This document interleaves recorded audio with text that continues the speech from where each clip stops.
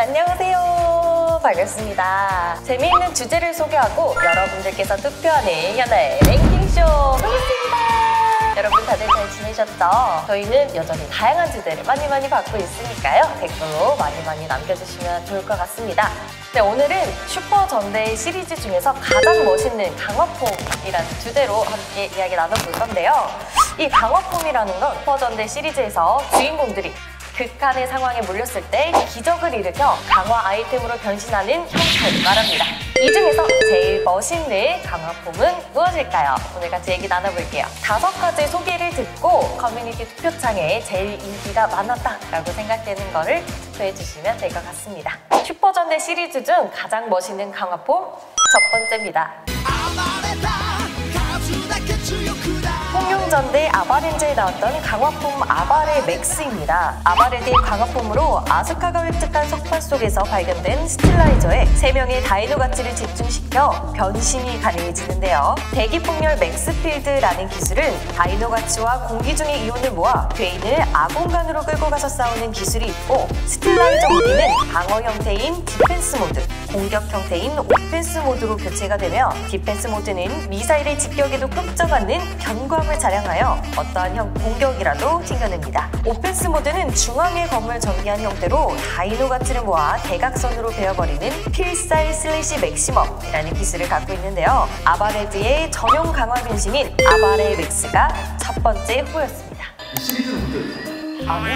저 가운데 옷에 있는 문양은 살짝 기억이 날 것도 같지만 저 무기가 전혀 처음 보는 전혀 감이 안 와요. 저걸로 대체 뭘 할 수 있을까? 사실 그냥 방패 같거든요, 제가 보기에는. 근데 다 그래요. 아, 그런가요? 다 그런가요? 너가 정상이야?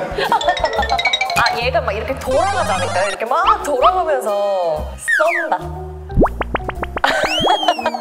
나눠주고 싶은데 저도 안 해요. 이걸 대체 어떻게 쓰는 건가? 나중에 네. 적어서 보세요. 아, 예, 알겠습니다. 슈퍼전대 시리즈 중 가장 멋있는 강화폼 두 번째입니다. 특수전대 데카렌저에 나왔던 강화폼 수완 모드입니다. 보다 강력한 아리에나이저에 대응하기 위해 만들어진 강화 변신인데요. 수완 모드를 제대로 사용하려면 훈련 교육 과정을 완수해야 하며 교관의 실습에 따라 교육 과정을 완수하게 됩니다. 기존 데카슈트가 각 멤버의 개인 역량을 발휘하도록 만들어져 있다면 수완 모드는 팀 단위에서의 전술 행동이 더욱 유효하게 만들어져 있는데요. 그렇기 때문에 단순히 능력만을 강화한 것이 아니라 통신과 정보 분석 처리 기능까지 향상되어 있다는 특징이 있습니다. D 리볼버는 수완 모드에서 기본으로 장비하는 강화형 빔 머신건으로 2개의 총구를 교차하며 광탄을 고속 연사하며 두께 50cm의 철판도 뚫어버릴 정도로 강력한 위력을 지녔습니다. 데카렌저의 특수 능력을 끌어올리는 수완 모드가 두 번째 후보였습니다. 이거 우리 한 번 본 적 있었나요? 여기서는 안 했어요. 아니, 그럼 제가 봤던 건가 봐요. 이거. 아, 이 수완 모드 같은 경우에는 무기가 하나로 합쳐지는 게 아니라 개인이 다 하나씩 갖고 가는. 아, 그런 느낌이구나. 오, 좋다. 저는 항상 좋은 무기를 주인공이 쓰잖아요. 나는 그게 늘 불합리하다는 생각이 좀 있었어요. 근데 이렇게 다 같이 쓰면 좀 좋을 것 같다. 슈퍼전대 시리즈 중 가장 멋있는 강화폼 세 번째입니다.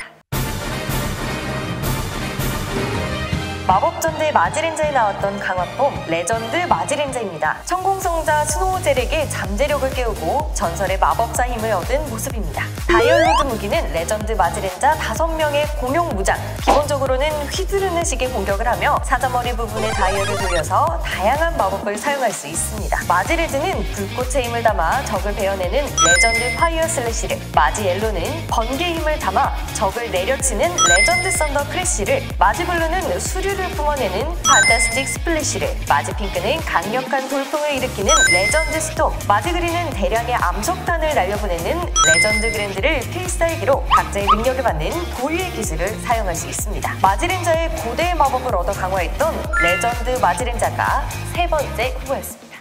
바로 알 수 있는 그 친구들이네요. 살짝 그 마법소녀 느낌 맞죠? 그 마법소녀 느낌으로 이렇게 딱 변신하는 것 같은데, 일단 뭔가 변신 과정은 썩 제 마음에 드는 것 같습니다. 그리고 뭔가 그 각자의 그 한 명 한 명의 그 디테일을 되게 잘 살렸잖아요. 이런 변신 느낌 되게 좋은 것 같다. 불합리하지 않았어요. 네, 이것도 불합리하지 않았다. 전체적인 디자인은 행복도에서 나왔어요. 해리포터요? 아 진짜요? 갑자기 또 되게 멋있어 보이는 것 같기도 하고. 너무 부러워. 아, 너무 좋다. 슈퍼전대 시리즈 중 가장 멋있는 강화폼 네 번째입니다. 슈퍼전대 객기렌자에 나왔던 강화폼 슈퍼 객기렌자입니다. 수련을 통해 격기를 과격기로 최대로 끌어올려 슈퍼 객기클로라는 아이템으로 이용해 변신한 객기렌자의 강화 변신인데요. 전신에 부스터 장갑이 추가되며 전체적으로 속도를 향상시키고 공중에서의 기술을 강화시켜줍니다. 또한 슈퍼 객기클로를 이용한 공격은 뛰어난 절삭력을 가져 강력한 기술을 낼 수도 있는데요. 여담으로 초창기에 호불호가 걸렸던 슈트 디자인에서 슈트의 배색이 컬러 베이스 검은색 무늬에서 흰색 베이스 컬러로 무늬를 변화하며 슈트 디자인에 긍정적인 호평을 받았습니다. 객기렌자의 한계를 뛰어넘고 초월하여 얻은 슈퍼 객기렌자가 네 번째 후보였습니다. 디자인. 그 검정색이 하얀색으로 바뀐 거잖아요. 그죠? 근데 저는 개인적으로 제가 흰색을 더 좋아해서 더 나은 것 같습니다. 저는 이 옆에 들어가는 이게 그건 똑같은 거 아니에요?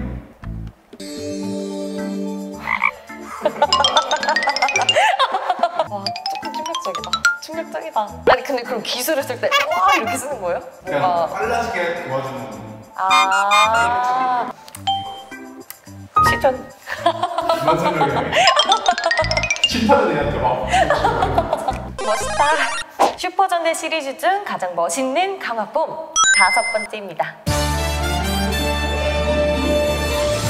사무라이 전대 신켄자에 나왔던 강화폼 슈퍼 신켄자입니다. 역대 모든 신켄자의 오리가미의 힘을 하나로 모으기 위해 만들어진 일로마루라는 아이템의 힘으로 변신을 하는 신켄자의 강화폼인데요. 진정한 사무라이를 뜻하는 강화 변신을 말합니다. 슈퍼 신켄자는 흰옷을 더 착용하는데요. 이는 센고쿠 시대 사무라이들이 갑옷 위에 더 입던 진마오리라는 옷에서 착안한 것으로 추정되어 기존 디자인에서 세련된 디자인으로 부각시키기도 합니다. 일로마루는 신켄마루라는 칼의 장착가를 사용하는데 각 멤버별 오리가미 소환 디스크를 장착해 각자의 고유의 기술을 깔끔하고 강력하게 사용할 수 있게 만들어주는데 큰 역할을 합니다. 와... 그냥 옷만 입혀놓은 거 아니에요, 저게? 일본 옷에 이런 게 있네. 영주 옷이. 맞아. 아, 영주들이 입던 옷을. 맞아. 멋있다. 저는 그 안 입는 게 더 예쁜 거 같아요. 그 차라리 뭔가 무기에 더 멋있는 변화를 줬으면 좋지 않았을까. 이게 낫다. 이게 낫다. 아까 너무 대비가 너무 심했어요. 이게 훨씬 나요. 근데 무기가 있네. 아이고 칼 하나 사주고 싶은데요? 쉽지 않다. 최고와 최악고. 제 스타일이다 싶은 거는 레전드 마지렌자. 이거 최악. 두개 굳이 하라고. 마지막 그 영주 시선 남자는 거잖아. 아 진짜요? 왜요? 뽀뽀는 거지. 아 진짜요? 근데 여태까지 나오신 게스트분들은 다 그래. 남자들이 좋다는 거 다 싫다고 하고. 우리는 슈퍼전대를 보고 있는데 뭔가 엉뚱한 이상한 걸 좀 억지로 어거지로 끼워 맞춘 느낌? 이거 그렇게 그래도 뒤에 되고 있으니까. 네. 예, 알겠습니다. 네, 여러분 오늘 슈퍼전대 시리즈 중 가장 멋있는 강화폼 함께 만나봤는데요. 어떠셨나요? 다들 재밌게 보셨나요? 저의 새해 잘 보셨죠? 가장 멋있었던 거 골라가지고 우리 댓글창에 이렇게 톡톡 해주시면 너무 좋을 것 같고요. 오늘도 여러분들의 애정과 관심 가득가득 담아서 좋아요와 구독 꾹꾹 눌러주시면 좋을 것 같습니다. 자, 다음 시간에는 슈퍼전대 시리즈 중 가장 멋있는 강화폼 파트 2가 이어지니까요. 다음 시간에도 많은 참여 부탁드릴게요. 여러분 감사합니다. 다음 시간에 또 만나요. 안녕.